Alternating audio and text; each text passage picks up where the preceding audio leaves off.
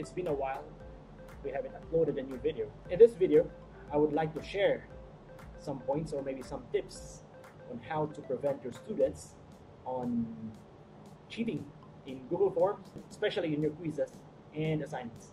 So let's head directly to your classroom. First tip, only assign quizzes or assignments to the students that are present on that session, or maybe during your class. So if you're going to assign a classwork or a quiz, make sure that you are only going to assign that certain quiz to the students who are present. Insert. Okay, so let me close it. Then, that's what I have been saying. Make sure that who are the students that are present, only choose them or only assign this quiz to those students that are present during your class. So if Andy, for example, Andy is absent, so just unselect his name. If ever Crystal is also absent, just uncheck her name. Okay, so after that, if these students are present, then Jinky and the rest of the students, just leave them marked as checked, and then assign or schedule. Let me just press select assign. Okay, so you are only going to select students that are only present. Why? Because later on, maybe if ever you select all students, there are some students who are absent for that time. They will be able to take the exam or the quiz. They will be able to access the quiz even though they are absent. So it will be unfair to the other students that are present during your virtual class. So that's the first tip. The next one is disable button for accepting responses. Why? If you had selected all students and then you forgot to disable the response button, those students that are absent, they will be able to access that file again, and then if the class is finished, if the online class is finished, later on they were going to access that one, they can answer the quiz without you knowing. So better, if the class is finished, if the quiz is finished, disable the button. So you'll just have to, from here, you'll just have to head to your Google form responses and then just click disable. So that's it, just to be safe. Fair and safe, that's what we call that. Next tip, third one, do not rely on passwords or access codes to keep your quiz or Google form secure. Why? I'll show you why. For example, this form has an access code. So all students that will be taking this quiz or assignment, they are going to enter the code which I have set. The code is 911. So if they don't know what the code is, they can't access the form. But why did I say do not rely on passwords and access code? Because if you have students, for example, we have a student last week, a teacher just reported this incident. One of her student was able to access the quiz even though she haven't shared the access code yet. How did the student did it? So we will head to a student's view of the form. Let me just click. Okay, so here the student doesn't know the access code. So how did the student access this one? Very simple. The student will just have to right click, view page source. So in this page, anyone will be able to check the HTML hosts within this form using the view page source. You can also select inspect, but I will show you the view page source. The shortcut is Ctrl U in your keyboard. It will be in Windows. Okay, so once you click this one, it will redirect you to this page. All the source code, HTML source codes. Okay, so how did the student find the access code? Very easy. So in my case, I'll just have to select this one, copy, and then I'll head to the page source, and then I will just press on my keyboard, the shortcut key is Control F for Control Find, and then I will paste access code. From there, it have 3 hits. The first one, this one. The second one is this. So the first 2 doesn't show my. Oh yeah, I can see it from here. This is my access code, but it's a pretty bit difficult to notice or to define or to locate if this is the right access code. So I will just hit enter. I'll check it here. It's still a bit hard, but when I press the last enter again, check on the last hit right here. So access code null.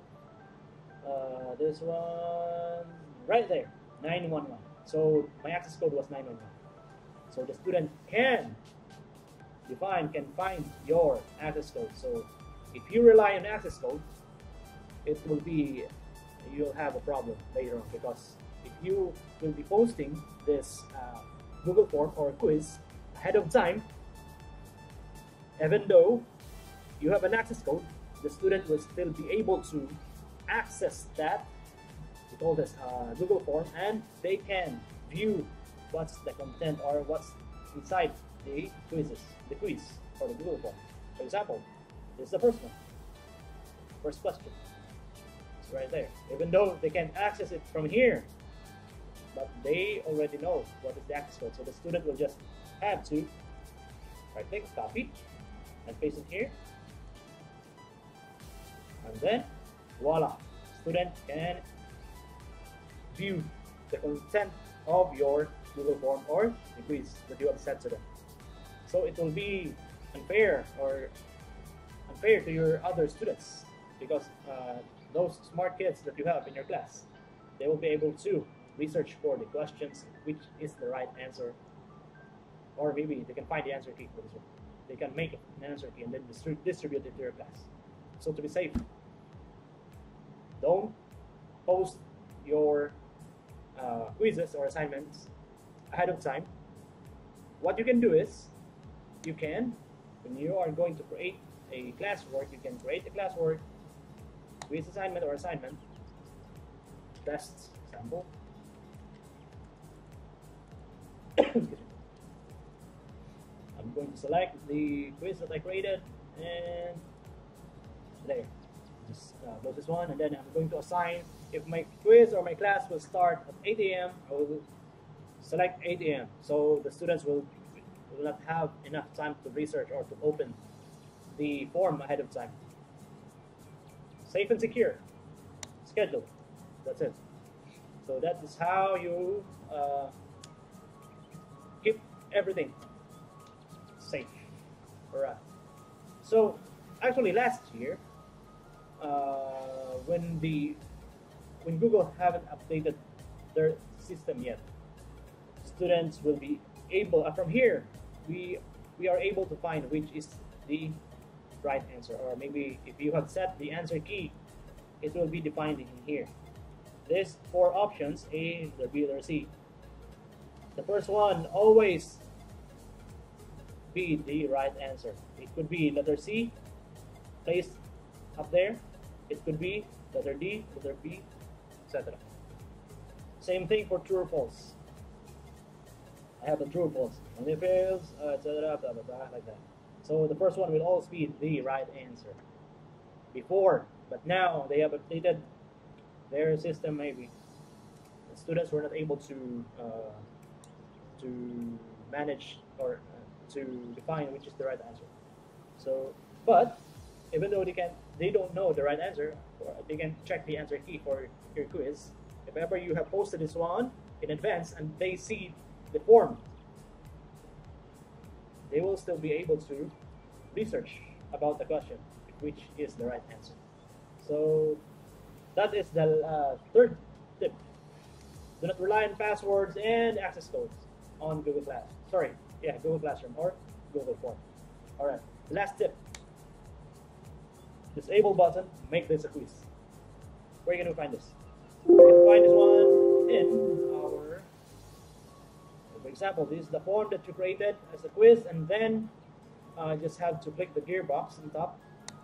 From here, you just have to disable or enable. For example, you have already set an answer key for your quiz, like this one. I will set an answer key, letter A, north to north. Yeah, this one, this is the right answer. So this one, then click done. So if you have already, to answer, okay. So if you have already set the answer key, all you need to do is go to the gearbox quizzes, disable this one, and save. The answer key will be disabled. As you can see, no answer key. Why? Because just to make it safe and secure. Yeah, because this is the basis of this of last year's problem. So just to make it safe for future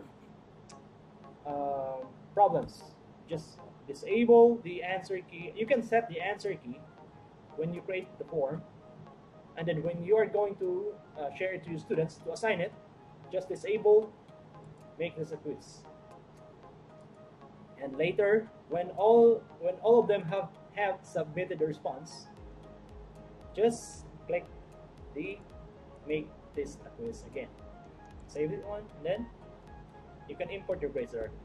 No need to check one grade. That's the last tip. Hope you guys like the video, and if you like it, just hit like button or maybe share if you want. And don't forget to subscribe. Jory here. Peace out.